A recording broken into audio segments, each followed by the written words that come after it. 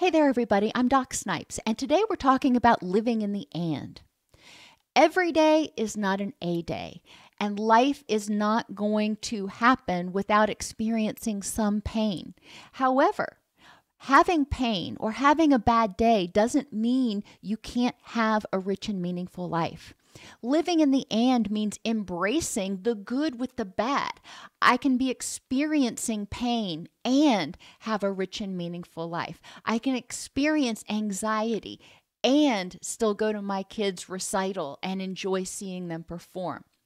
Living in the and encourages people to embrace the pain and acknowledge the pain and embrace their strength.